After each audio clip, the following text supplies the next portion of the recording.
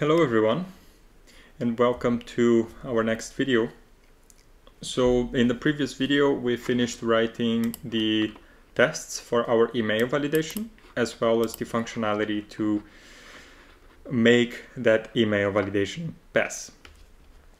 So what I want to do now with you is just a little bit of cleanup. Of course, our code is not formatted. I ran prettier here, and as you can see there are many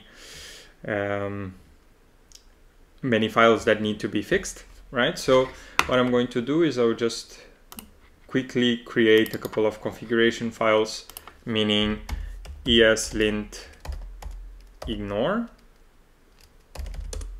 right? That's the first, and the second one is .prettier ignore.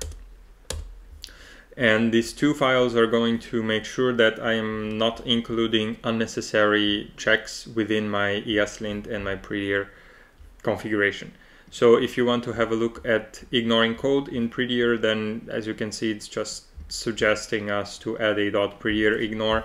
Normally the node modules is something we would write here, so why not, right? Node modules, but also any build folder or dist folder. We want to keep this out of our checks because these codes are normally generated, right? So anytime we have generated code, it's, I would say, recommended to exclude it from the directory or from the checks, as long as we know that the code generation is cannot be buggy, and I'm not really interested in the structure of generated code. I'm interested in the structure of my source code. So the same thing I'm going to write for my eslint ignore. I'm just going to write node modules, build, dist, and so on. And here I'm going to do a git status at my terminal, so just to see what I have actually changed, right? And another thing that I think prettier is not responsible for is, of course, the package lock.json. I'm still considering whether we migrate to Yarn. Maybe we could use Yarn v2 now, but for the moment I think npm is going to provide us all the functionality we need, right? So let's keep going with npm as far as we can. If we hit a barrier, for example, if we needed to use workspaces from Yarn, then maybe it would be a reason to change. But at the moment, everything is working as we want it to, and it will for a long time with npm. Also because it's the default package manager, right? I mean, the standard package manager. Okay, so this I can also include in my eslint ignore. And now I think I'm good to go. So let me clear up my desktop, my terminal, and let me run prettier check again, right? And then of course I run into several problems. So how do we solve that? Well, we normally run npm run prettier fix, right? We define this script here in our package.json file. As you saw, I changed the extension here to a simple dot to make sure that I check everything, because I was running into a few issues with not identifying subfiles, right? So maybe the patterns here were not being correctly matched. If I add a dot, then this will check every file in the current directory and below, and that is not included in the prettier ignore file. Okay, but before I do that, let me just show you, well, I'm still in master, right? I for sure don't want to push, or yeah, I don't want to push things directly to master.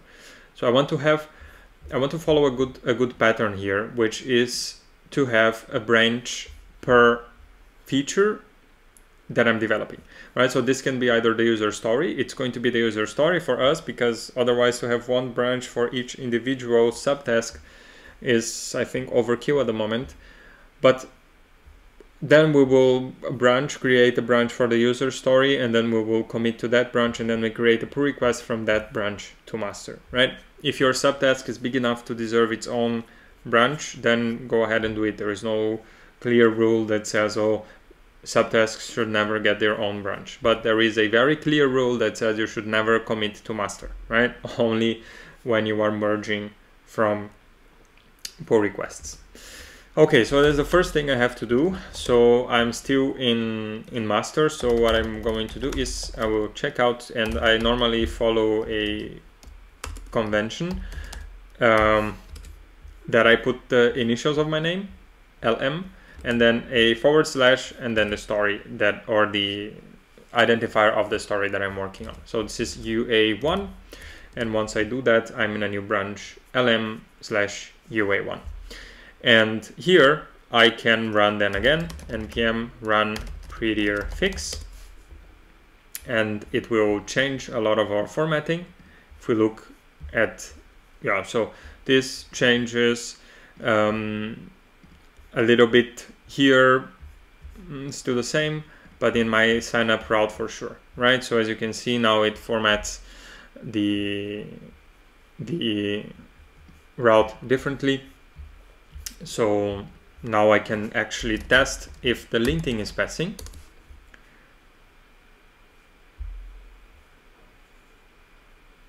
There is one error.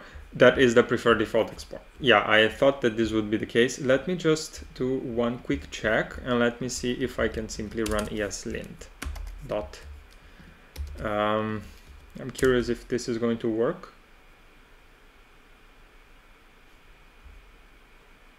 Yes, it's even better. Now it's getting more, but I still have this problem, TypeScript eslint parser, and that's because it's trying to parse some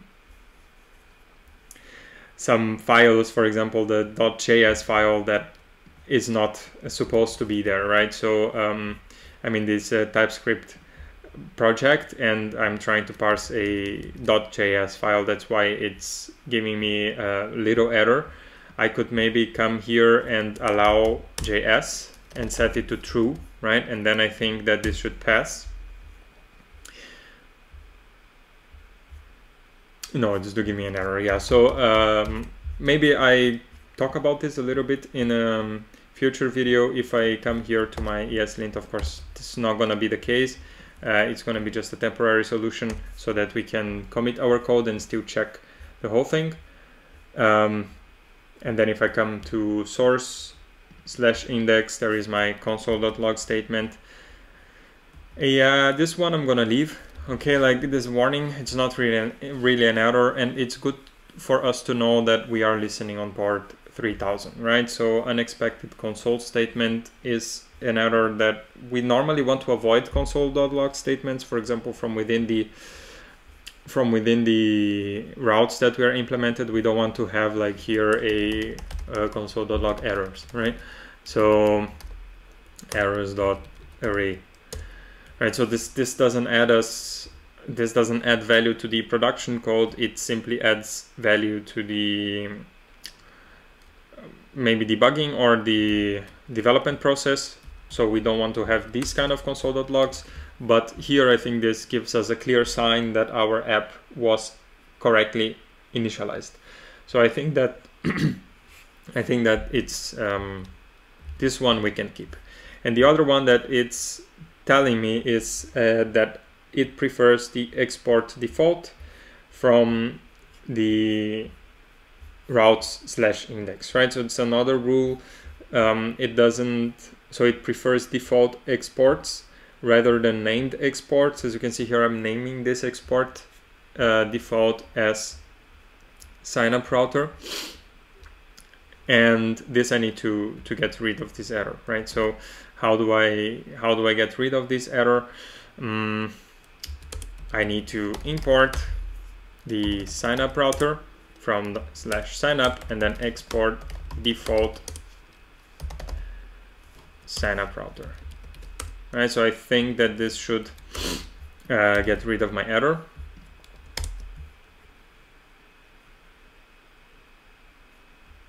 Oops, now I have some prettier errors, and the signup router was not found in .routes. So here I think that I need to,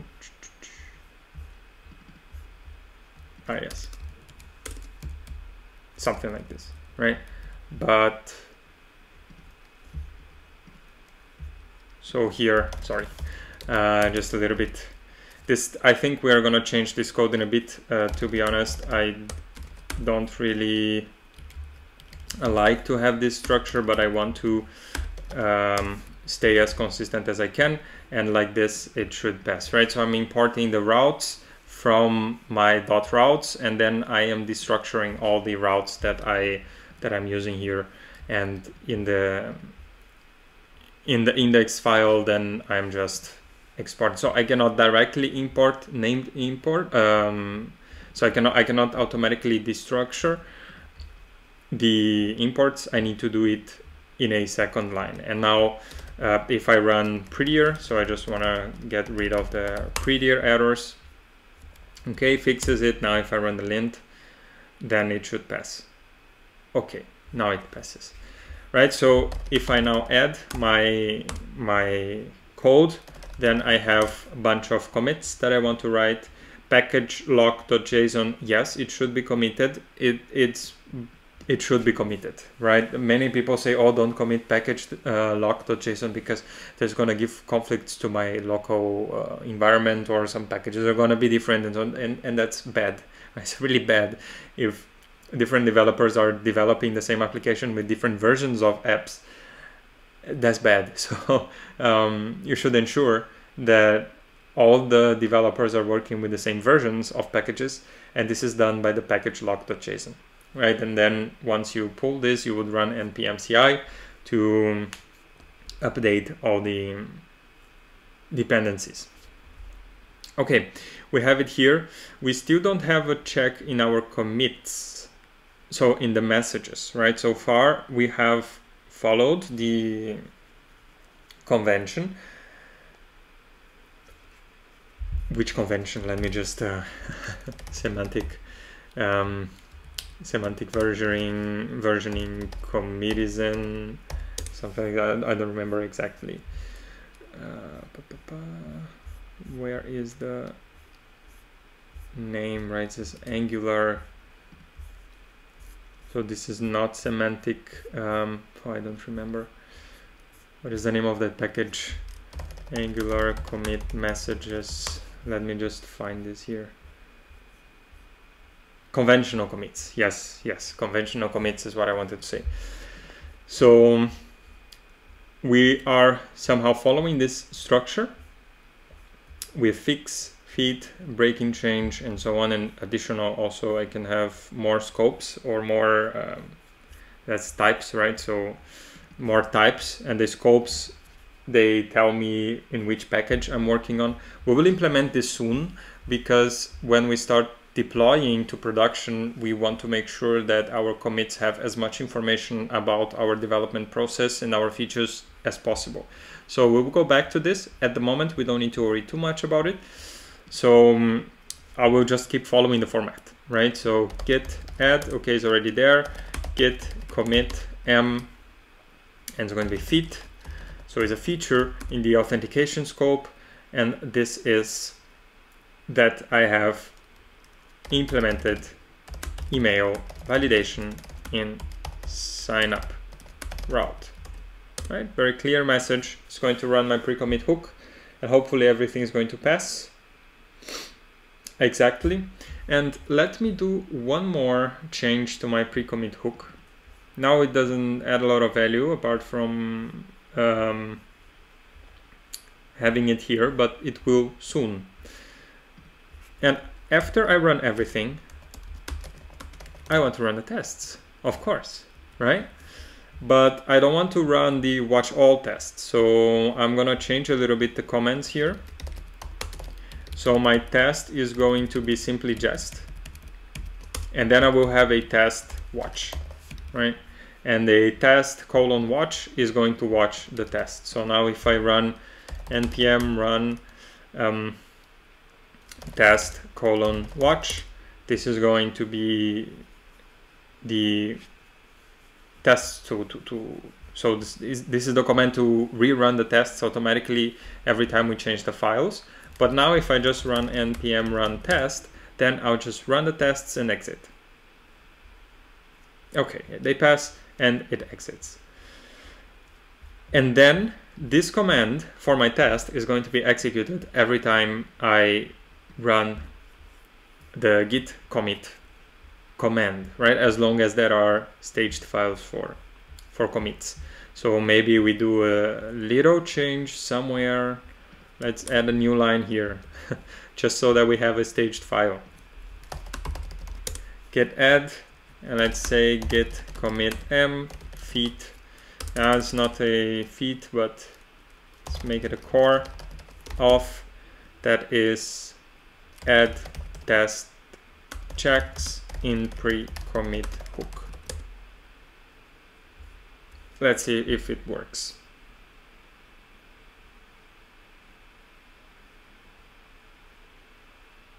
Yes, it works, as expected, of course. Now I cannot even commit code if my tests are failing. And that's very good, right? I cannot, so this really prevents bad code from entering whatever feature branch I'm in, whatever master, whatever version of my code I'm in. I can ensure that up to the point that I checked out from master, up to my last commit, all the tests were passing.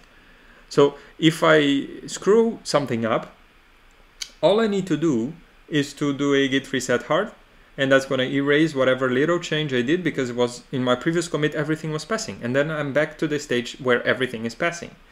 Isn't that very nice? I mean, for me, this is quite appealing. And I think that's also one very big benefit of having our test-driven development approach. Okay, so now I have my branch, right? I have the UA1 branch. Of course, this is not ready yet, but I can already push this to my origin, and that's UA1. And now it should be in my remote GitHub repository, right? If I come here to my remote repository, and I have my unsocial app here, and I switch to my branch UA1, then the code should have a bunch of commits here, right? Yeah, as you can see, everything is working as expected, and you can already access this code if you want to from the GitHub repo. Okay, this was more of a code maintenance video. In the next video, we will continue with the implementation of our password validation and sanitization functionality, and we'll write the tests, we write the functionality, we commit, and then we push the code. Okay, thank you very much, and see you in the next video. Bye-bye.